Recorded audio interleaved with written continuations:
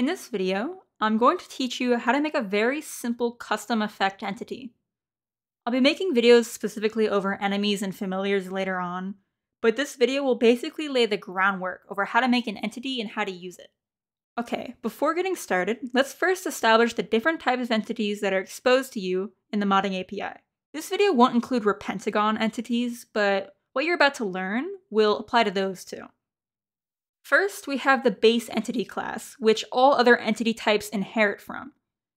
This means that any property or functions that the entity class has are also present on any other type of entity.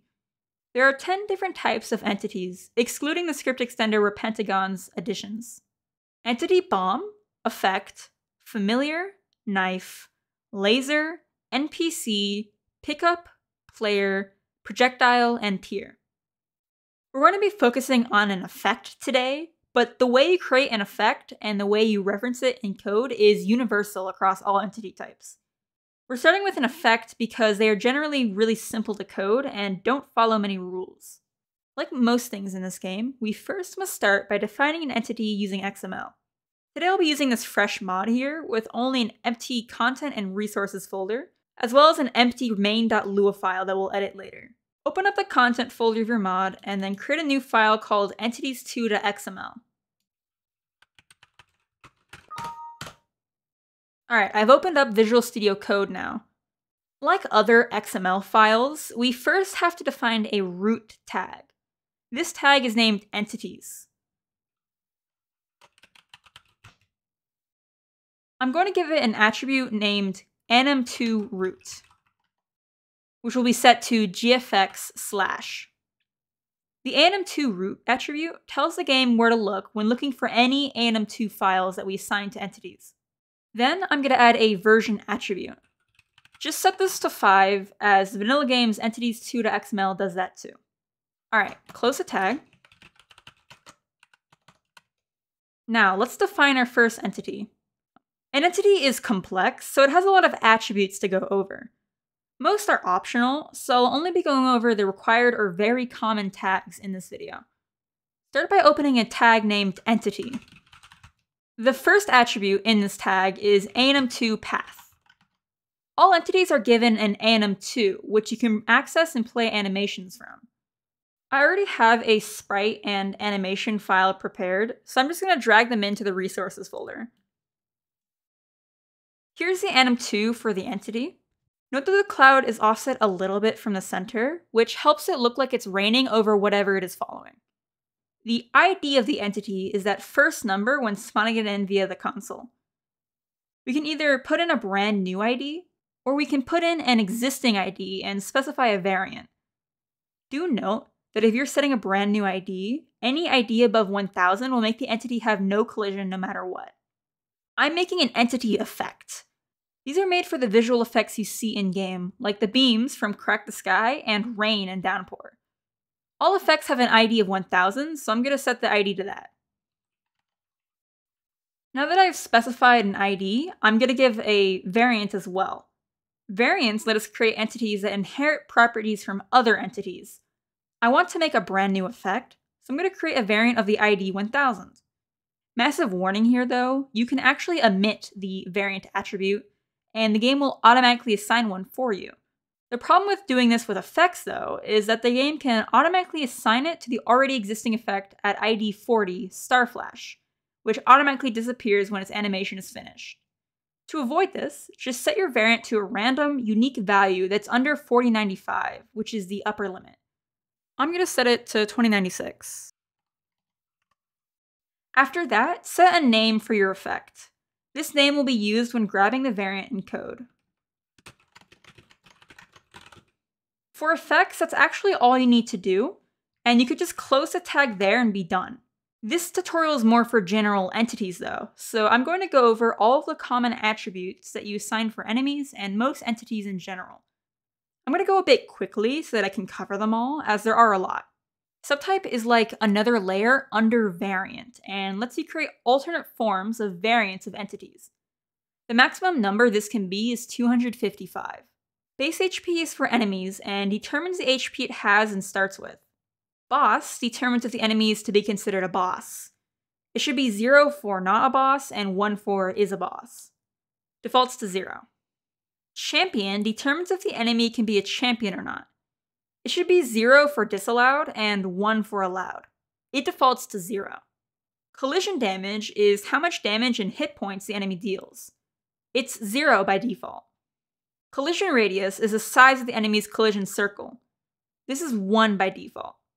Collision interval is how often in-game ticks until the next collision should be evaluated.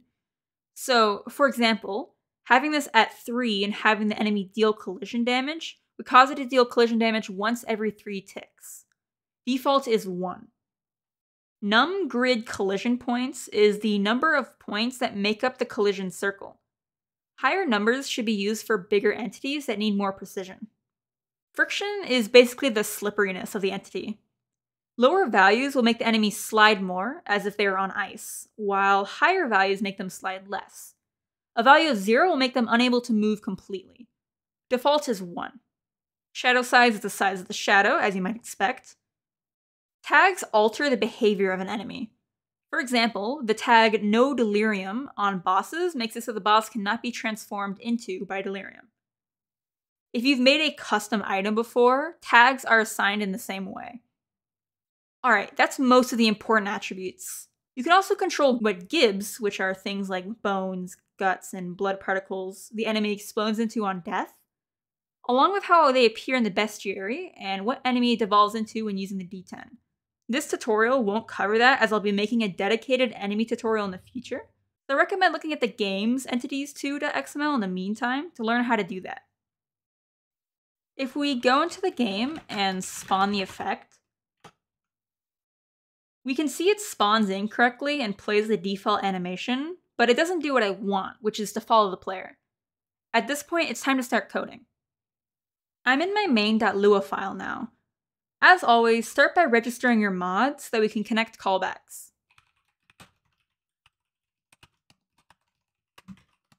Next, let's get the variant of the effect we just made. We're going to be using isaac.getEntityVariantByName. We do this instead of just using the variant we defined in the XML, because the game has built-in protection for entity IDs and variants that overlap. So the variant we put in might not be the variant the entity has in-game. So local rain cloud variant equals isaac.getEntityVariantByName sad rain cloud.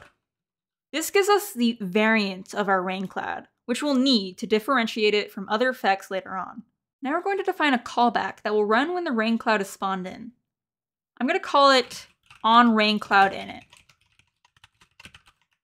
The event we're hooking into is mcPostEffectInit, which provides the effect that was spawned in as the first argument. So type cloud between these two parentheses. What we're going to do is very simple. Before anything though, we need to get the player that the cloud will follow. Since this effect isn't tied to any item or anything, and since it's just for this tutorial, I'm going to be getting the player in the first slot and follow them. This means that in multiplayer, it'll always follow the first player spawned, but that's okay for this tutorial. Grab the player by using isaac.getPlayer0.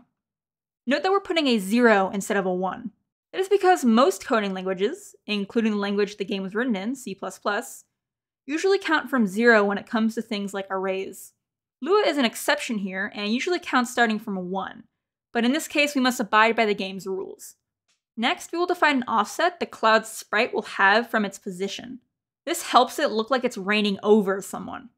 We will be targeting the sprite offset of the cloud, which is a vector, meaning you can set an offset in the x and y axis. I'm going to make it vector 0, -20, because -20 will be above Isaac in most circumstances. This isn't perfect, and it doesn't account for Isaac growing or shrinking in size, but it'll do for this tutorial's purposes. Remember, 20 is negative here because negative is up and positive is down. After that, we'll make it follow the player. This part's actually quite simple. First, just set the position of the effect to be that of the player. Next, we want it to actually follow the player, so call cloud follow parent, then provide the player as the parent. The last thing we want to do is hook our callback so that it runs when the effect is initialized or spawned. So at the bottom here, do mod add callback, mod callbacks.mc post effect init. Then provide our function mod.onRainCloudInit. We also need to tell the game to only run our callback when it's the rain cloud that is being spawned and nothing else. You can do this by providing rain cloud variant as the third argument, similar to what I did when I made the active item for the third video on this tutorial series.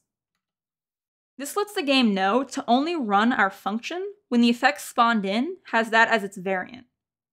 Make sure to hit save, then go back to the game and run luamod and the name of the mod's folder to reload all of the code. I'm going to quickly set the stage to stage 1 again so that we have a fresh room to test in. Then spawn the rain cloud.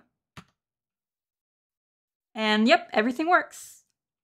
Thanks so much for watching. If you have any questions, you can join my Discord server and ask in the modding help channel. Goodbye!